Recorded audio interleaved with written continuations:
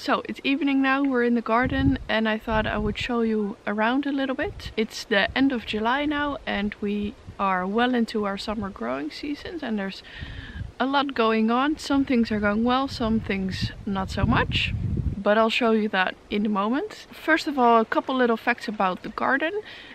This is our second year trying to grow food on a serious scale. I think it's going much better than last year. As we're building the soil, the plants are doing better. We get into a better routine of planting things. So even though we had this big guy in April, right in planting season, we did get quite a bit of food into the ground, so that's really awesome. I'm still kind of working on how much should we plant, how much do we need to preserve, what can we grow throughout the season, as well as through winter, so how much do we really need to preserve. It's a learning curve.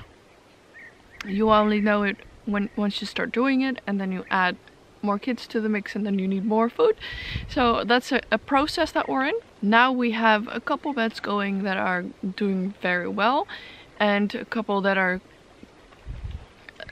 kind of over. We had some spring planting in there, and that's where we'll start the fall planting in a couple weeks. Past there are a foot, and then the beds are 2 foot, I think, kind of. So quite a bit of growing space, and then we have mulched the path with wood chips and the beds with straw. That was not seedless, which is why we had to pull it all out. For most of the summer crops we're using a channel system, which is used all over the world, and so far we're quite pleased with it. With the system we use the clay soil to our advantage, so we let the channels flood every couple of days, and then the soil can kind of soak up all that moisture and the plants don't need watering every day. I think those are all the facts I wanted to give you, so let's show you some of the veggies we're growing. So behind me here you can see our spring beds. All of them have gone to seed now. We had planted quite a few different types of greens. Most of them have gone to seed except for the brassica for some reason, which is interesting. Still going strong. We had planted quite a few mustard seeds and they're getting quite tall, but I have yet to find the time to actually harvest them. I was thinking maybe I might be able to make some mustard from it, but yeah, finding the time to actually do that has been challenging with a baby and that lady, even though she's very helpful. Yeah. In these beds we had also planted quite a bit of lettuce, but we planted it all in one go, and from that we definitely learned we need to do more succession growing when it comes to lettuce. Lettuce can also be quite a challenge here, because when it gets too hot and there's too much sun coming onto it, it goes bitter, which is kind of a shame. So growing lettuce in high summer is something I have yet to do successfully without it going bitter. Last year I had it under some pallets, but even then towards this time of year it will go to seed. So that's probably something that we should only grow and plant in spring and fall. So that's one of the things I want to start seeding for fall.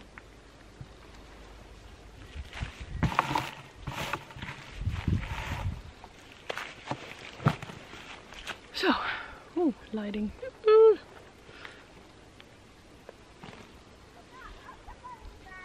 We'll just go with it. In the other side of the spring beds we had planted some courgettes, as well as some beans, some long beans that like to climb. And in the end we also planted the ancient watermelon and the Cinderella pumpkin there. But in my mind they were all part of the spring planting, and so they wouldn't really need to be part of the summer watering system as we have in the other beds with the channels, which means that I now have to water them with the hose by hand every few days, which is kind of annoying. So especially with the courgettes that you can easily get through summer as well. They would need to be, even though you have to plant them early, they should be part of that system as well. Is something I learned this year. The beans needed some more water. I wasn't watering them enough, so now I water them every other day and they're going crazy, growing really well. We've had some good harvests from them, so I'm already saving some of the pods, letting them develop fully so that I can save the seeds. The climbing construction that I made for them wasn't really good enough. Yeah, so they're not using it properly. But the thing there was also that we had planted the beans and then afterwards we built something for them, so there's not really aligned properly. But that was all part of the spring chaos that this guy created. So next year I think we'll get some just some fencing, some cattle panel I think they call it in the US, and put them in straight away so that they can start climbing, so that we know where to plant them properly. But it's definitely something that surprised me, because things like green beans, bush beans, I found quite hard. They don't like the heat so much, but these long beans really thrive with the heat, so they're a keeper. So in this first bed here of our summer planting, I have planted a couple different things. In the beginning I have some of the tomatoes that I had left over from the one full row of tomatoes that we planted, and then in between and after as well I have planted 3 different types of melons. Some of them are doing great, some of them not so much, but I have some melons growing, so that's very exciting. Last year I didn't really succeed in growing melons properly, but I think they're enjoying the more water that they're getting this year. So far we have a couple small watermelons developing, as well as, to my surprise, some Branco melons, some white melons. I don't know what they're called in English. So they should be good. I think they need a little bit more time to develop, but I'm very excited to try them. Behind me here you can see the full row of tomatoes that we have planted. As you saw in this video, they've started to develop some blight, which is quite concerning to me because it's only the end of July and I was hoping to keep them alive at least until September. So we've done quite a bit of pruning, and tomorrow I will spray them with a baking soda solution, which I read should help. So yeah, I'll keep you updated on that. I had planted 4 different types. Moneymaker, which is just a standard tomato, a beefsteak tomato, and 2 types of cherry tomatoes. The red one, that's Italian type, that's good for just eating but also drying, which we have been doing, as well as a golden nugget, and which is a yellow cherry tomato, and they, as I had hoped, started producing quite early, so that's good. We've been enjoying them for a couple of weeks now, but for next year I definitely want to try just some other types, because that's the exciting thing about gardening. There are so many different types of plants that you can grow that it can always be an experiment, so it's always fun to try different things.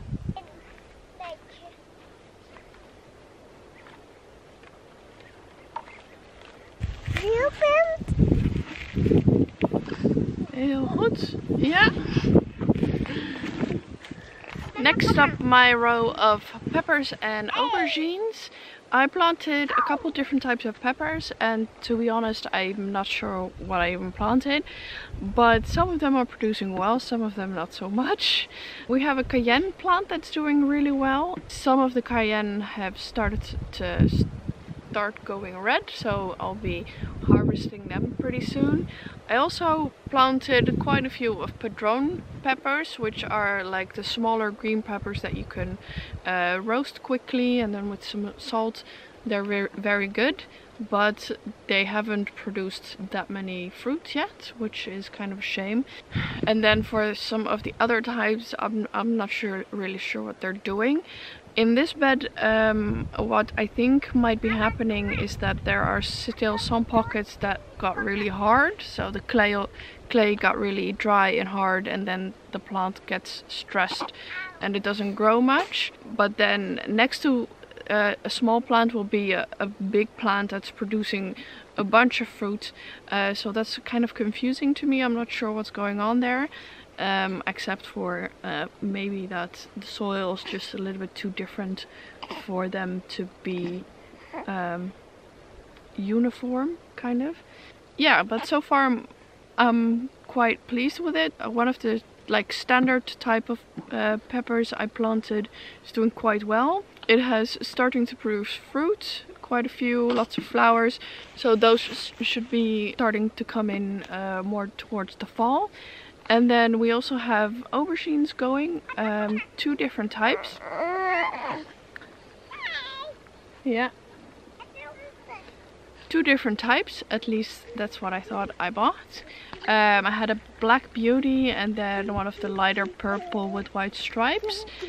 I got these seeds from Sementes Vivas, and just as last year, it seems that they have kind of mixed up their seeds a little bit, because I'm also getting the smaller white eggplants as just like your regular long eggplant. I think that's maybe just part of buying from a smaller seed company. I don't really mind, but I have started to read some mixed reviews about them.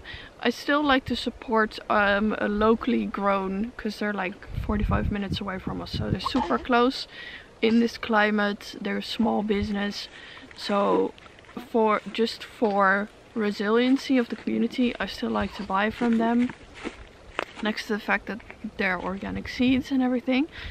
But that's something to consider if you're starting to buy seeds from them for fall or next season. Oh, and for the person who said I shouldn't be growing any okra, I was trying to, but I'm not really succeeding. I'm not sure what I'm doing wrong. I planted them quite early. Last year I planted them a little later. None of them that has seemed to work. They just stay small. They're very weird. They're like super small and then have like 2 okra on them. It's not what I had hoped, but I'm not succeeding, so I won't be eating much okra. So yeah. In this last bed we have a couple different things. We have a few different types of pumpkins, some of which are producing, like the Hokkaido. Most of which are not, which is kind of a shame because I had wanted to grow them to keep them over winter. One that I was very excited about and might still happen was one of those very big, yeah, just like, I can't describe them, but one of those very big pumpkins that you can like buy in slices in the shop. And we had gotten one from our neighbor, so I had saved the seeds, and the plants were doing very well in the beginning. They're still growing and producing male flowers, but no fruit so far. Maybe it will still happen. We still have some time, but I don't know, probably not. Something else I'm very excited about though is this sorghum, which is actually taller than me now. Sorghum is a type of grain. It's in the corn family actually, and it's grown in a lot of Africa, and it's very it can do well in extreme conditions. So the heat doesn't really mind, but also doesn't mind if it's like raining for a week. So it's quite a resilient plant, which is obviously something that we're looking for here, because we get a lot of extreme weather here in the region, especially the extreme heat that we get here more inland into Portugal. So, and I'm quite pleased. It's grown well. It's produced lots of seeds, so we'll be harvesting them soon, and then I'll show you the drying process and the chilling process. It should be fairly easy from what I've seen in someone's getting grumpy. From what I've seen other people do in videos, all the videos that I've watched for research this week, I'll link them in the description box down below. So you can check them out. Some good stuff on sorghum and pumpkins and lots of fun gardening things. So yeah, we have the pumpkins here. They're doing okay. We also have the sorghum, and then in between the pumpkins I had planted sweet corn. I haven't been very successful in growing sweet corn, sadly. Some of the ones in the back that are are more in a row of just sweet corn, they're doing well. The ones that I planted in between the pumpkins are not doing well. I think it might just be a spacing issue, that it's too crowded in there. So we'll try again next year, hopefully, because I do wanna be able to grow some sweet corn because it's delicious. As you can see, this little man is starting to get tired, so it's time for me to get him to bed. Maybe help pick some tomatoes. But I hope you enjoyed this little halfway through summer tour of the garden. It might not be the perfect garden. I don't think there is a perfect garden or a perfect way to grow food, but it's certainly going well for us this year, considering all the different factors that we have to deal with this year. So yeah, I will show you some more at the end of summer probably, but this is my Golden Go. He's so cute when he cries.